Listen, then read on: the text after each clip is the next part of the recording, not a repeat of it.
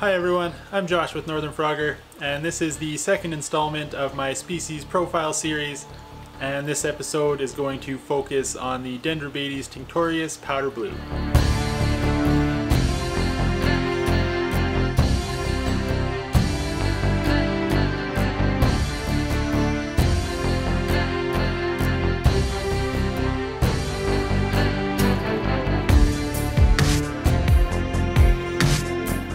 Okay, now this video is specifically going to be dealing about the Dendrobates tinctorius powder blue, but keep in mind that this care information is going to be pretty much the same for any of the tinctorius morphs. I'm excited about this one because these powder blues are probably one of my favorite frogs, in my collection at least.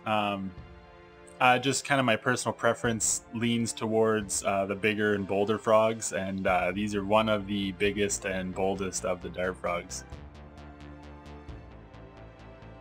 Alright, so just a bit of background first. Like most of the tinctorius species, they originate from Suriname, and this particular morph is found in southwestern Suriname in the Dahan mountain region. And their natural habitat in the wild is kind of tropical rainforest areas, and they're often found close to small streams or pools of water. And similar to the Leucomelis that I did my last species profile video on, the powder blues were one of the earliest dart frogs to kind of come into the hobby in North America. It seems the first imports were done probably somewhere around 1994, and they've kind of been a mainstay of the hobby ever since. So you'll see a few different frogs throughout this video, and you'll notice that they can have a fair bit of variation in their patterns and colors. They all kind of have a mainly black body, and then they'll have kind of stripes that can be solid or broken running down their backs, and these stripes can kind of range in color from a bright yellow to an almost white. And then their stomach, sides, and legs, which kind of give these frogs the name powder blue, can kind of range from a bright blue color to a gray color. And these will kind of be modeled with varying amounts of black spotting. Some individuals will have very large spots, and some have almost none. Will actually have almost solid blue legs. And another quick note about the leg color. I see there is a bit of confusion out there still. You will sometimes see frogs labeled as powdered grays, but from everything that I can tell, it seems that the powder blues and powdered grays are the same frogs, or at least they originate from the same wild population, and the difference in color is just down to natural variation. And kind of from my personal experience, I can tell you that my original pair of powder blues are both a bit more on the gray side, I would say, but they've produced offspring that kind of run the gamut from very gray to very bright blue. And I've even noticed quite a bit of variation from within the same clutch of eggs. And in terms of size, as I kind of mentioned before, the powder blues are one of the largest of the darts. Large females are capable of reaching about 6 centimeters or almost 2.5 inches. Males will be a little smaller. They usually top out around 5 centimeters or about 2 inches. And if you don't know how frogs are typically measured, these measurements that I'm referring to are talking about the snout to vent length, which is basically the length from the tip of the nose to the cloacal opening at the base of the thighs. So these measurements do not include the legs. This is basically a body measurement. The females are larger than the males. That's one of the ways that you can tell the difference between the sexes. But aside from just being kind of larger overall, the females will have a more defined back arch, and the males tend to have wider toe pads than the females. But keep in mind that these differences only appear once the frogs are approaching sexual maturity. So they're virtually impossible to determine sex visually until they are probably at least 10 months old. The other way you can tell is that males are the only ones that call, but these guys have such a quiet call. You're probably more likely to actually see a male calling than to hear them. So if you are thinking about frogs, but you're a little bit worried about the noise, if you live in an apartment or something, these guys are a great choice. In fact, probably any of the tinctorius are a good choice if you're worried about noise levels, because they're so quiet. Like, you pretty much almost need to be inside the enclosure to actually hear them. Okay, so caring for powder blues is going to be very similar to any of the other tinctorius morphs. And in fact, most of the dart frogs are going to share kind of the same basic husbandry. So if you've already seen the Leucomelis profile video, you'll probably notice a little bit of repetition here. Powder blues, like all the dart frogs, are going to do best if you keep them in a planted bioactive vivarium. And you're going to want to provide a minimum of 10 gallons per frog as adults. But bigger enclosures will be appreciated, and they'll generally use all the space that you provide them. And when I talk about a bioactive vivarium, I'm talking about something that's kind of seeded with microfauna such as springtails and isopods are the most common ones. And these are going to provide kind of a secondary food source for your frogs. But they're also going to play kind of an important role in helping to break down the frog waste and other waste like dead flies and dead leaves and stuff like that. And then they'll kind of help it break down and turn into more fertilizer for the plants that are growing. And then the plants in turn are going to grow and kind of provide cover and climbing areas for the frogs. And they will also help increase and maintain humidity. So by having this kind of bioactive planted vivarium, you kind of create a little mini semi-self-sustaining ecosystem within the enclosure, and this really seems to be the way to make dart frogs most comfortable and really observe their natural behaviors. Like all dart frogs, these guys need high humidity. You should try to keep it above 70% at all times. I generally keep mine a little bit higher than that. I think most of my enclosures sit around 85% most of the time. And you can achieve this high humidity by misting the vivarium as necessary.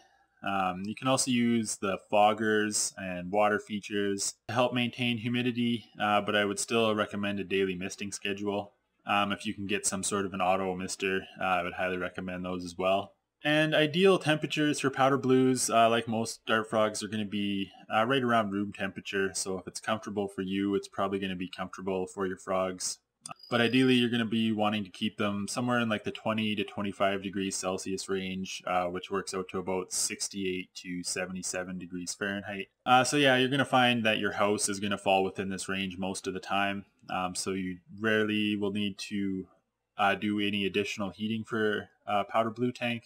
In fact, if you live in a warm climate and you don't have air conditioning, you may run into problems keeping dart frogs because temperatures above 30 degrees Celsius or about 85 degrees Fahrenheit can be lethal very quickly. And dart frogs seem to be perfectly fine with a bit of a temperature drop at night. I've heard some people suggest that it may actually be beneficial to have a temperature drop at night because that's kind of what they would experience in the wild. I'm not exactly sure how true that is or not, but I know most of my tanks do experience a drop of a few degrees at night just because they warm up a bit once the lights turn on, and my house just tends to be a bit warmer during the day as well. And for feeding the powder blues, their staple diet, just like any dart frog, is going to be the flightless fruit flies. And the froglets and juveniles can be fed the melanogaster. As they get a little bit older, you can switch them to the Hydei flies. And adults are probably best fed the Hydei as their staple, but they will take melanogaster as well. The adults can also take pinhead crickets. Just be careful with feeding any dart frogs crickets, just to not overfeed and allow a bunch of crickets to escape into the vivarium because they can quickly grow too big for the frogs.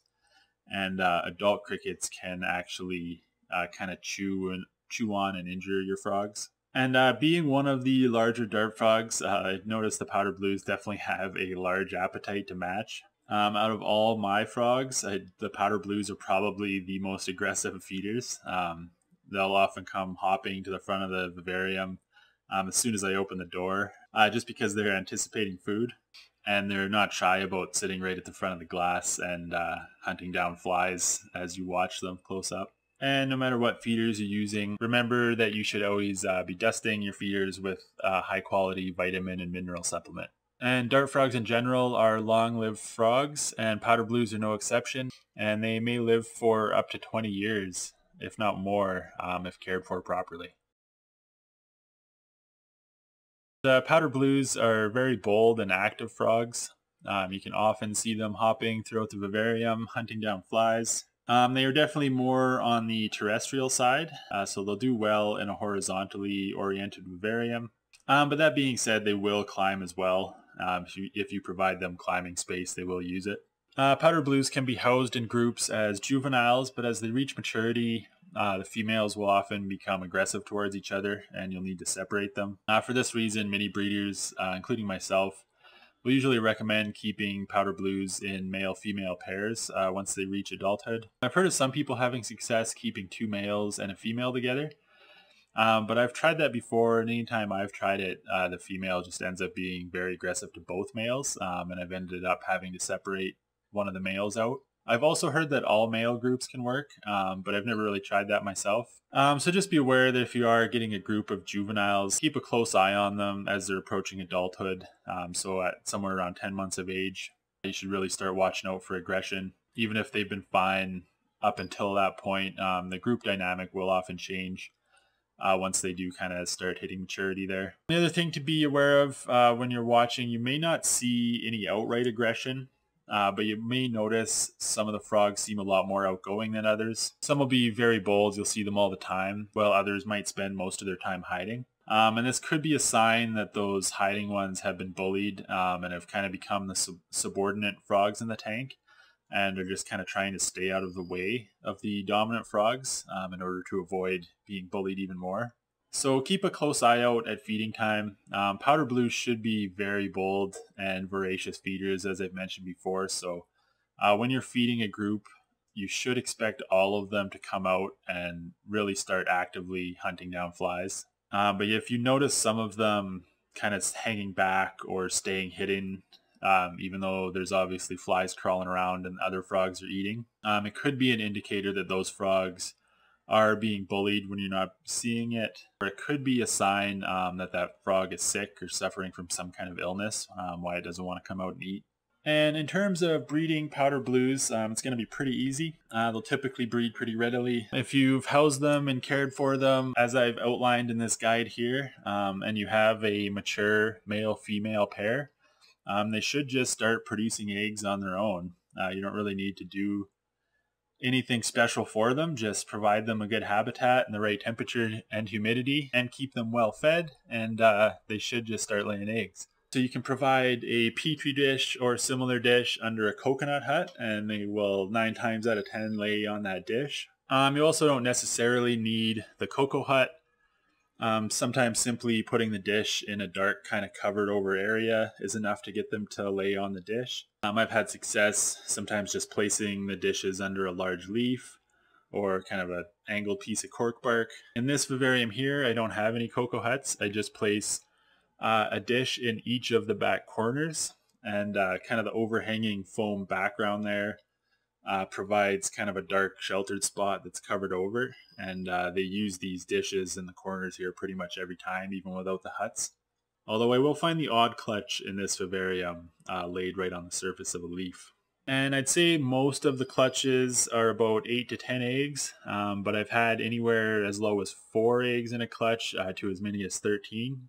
And they take about 2 weeks to hatch, and then the tadpoles take about 2 to 3 months to develop and crawl onto land. And then from there, yeah, it's about 10 to 12 months to sexual maturity, and the cycle can start over again. Alright, that's going to do it for the powder blue species profile. Hopefully you learned a few things there, and if you enjoyed this video, please consider liking and sharing, and subscribe to the channel if you want to see more content like this. And if you're wondering how you can get some powder blues for yourself, if you're within Canada, I can ship frogs pretty much Canada-wide. If you missed my last video, I will be at the Calgary Reptile Expo next month, May 25th and 26th, and I will have a bunch of these guys for sale. So come on out if you can, stop by the booth and say hi. I'd love to see you guys there. But that's going to do it for this video, so until next time, happy frogging.